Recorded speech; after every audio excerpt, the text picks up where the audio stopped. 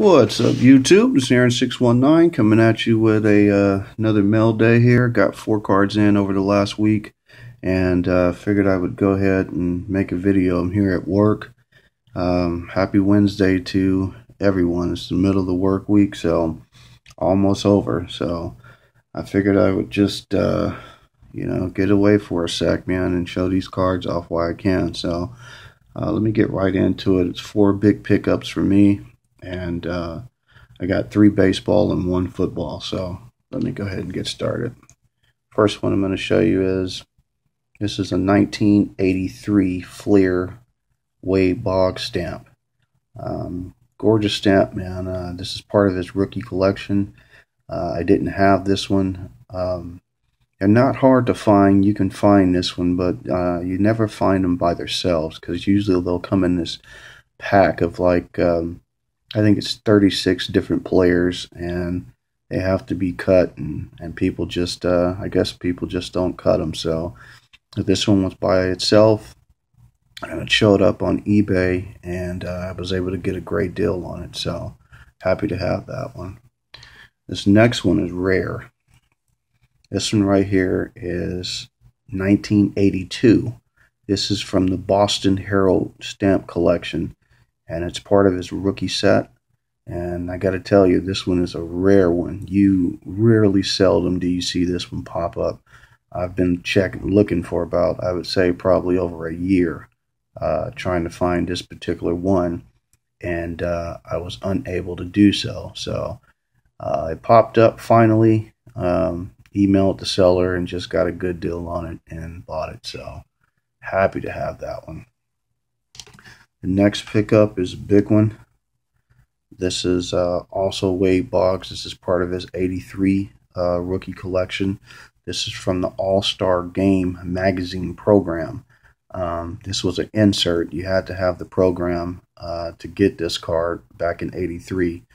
And everything was hand cut. You know, you had to hand cut it out of the program. So, and what makes this one so unique is, you know, anything that you're hand cutting, you know, sometimes will be, you know, off on the cut or something to be wrong with it. Just won't be centered as perfectly. And I was able to find this one in a 10.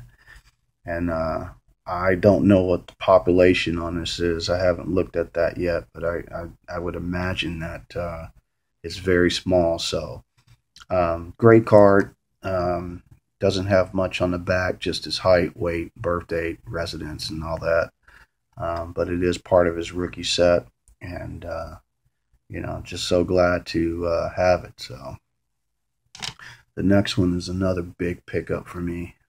This right here is the 1948 Topps Magic photo set. Tough one to find, man. I mean, rarely, seldom do you see this come up. In the set, they have other things than just football. There's, you know, planes and dogs and things like that. But the football set to it, rarely do you see Hall of Famers come up in it. So this one, I've been trying to hunt down for now over a year as well. Finally, one popped up, and it was already slabbed as a 2.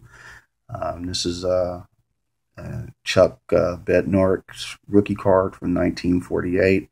Was a special player, played both sides of the ball, played offense and defense, was a center for the Eagles and a linebacker for the Eagles. And this guy right here is best known. He had big hits during his career. One of his big hits was on Frank Gifford. He hit Frank Gifford so hard that ended his season, and then ended the next season for him as well. So big time Hall of Famer here.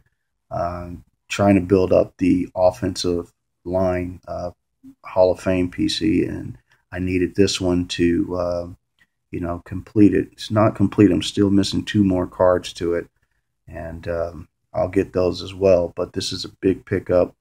These cards right here can get very pricey if they come up, you know, slabbed already, graded 2, 3, 4. I mean, they just get high because I guess they're so scarce. So happy to have this one. You know, doesn't have much to it. It's got a little quote in the back here. It's a little tiny thing, a little tiny card, but it does have a little quote, if you can see that. You know, who is the clutch, a rock'em and sock'em type selected AA for his offense and defensive play. So, he played both sides of the ball, well deserving to be in the Hall of Fame. So happy to have this one.